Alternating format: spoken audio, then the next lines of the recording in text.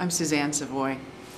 I'm a working mom, single working mom, and I make my living in New York City as an actress, and I'm really proud of that. I've been here for 11 years, and it was recommended to me when I first moved here that I should come to one-on-one, and I didn't really understand why at first, but a casting director, a woman who casts independent films that I met here at one-on-one, explained it to me. She said, well, one of the reasons that I like to come here is because I'll see the same actors here that I see at other places that are sort of similar, but I take them more seriously when I come to one-on-one because I know that they have to go through a screening process just to get here. They have to be good, they have to audition and become members, otherwise they won't be here.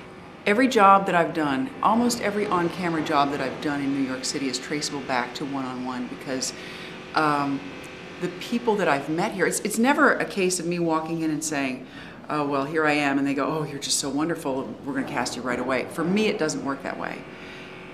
I meet someone here, and 3 years down the road, they recommend me to a casting director at ABC, and I get a nice job on 6 Degrees, or I get to be a reader for one of the primetime shows.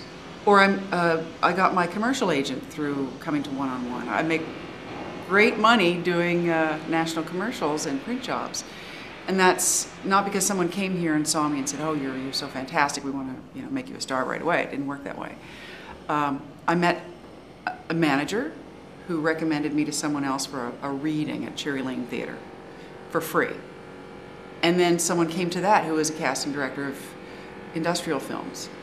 And she recommended me. She called up a couple of agents and said, this girl's good, you should see her. And now I'm signed with Abrams Artists because of that chain of events. It all sort of comes back to one-on-one.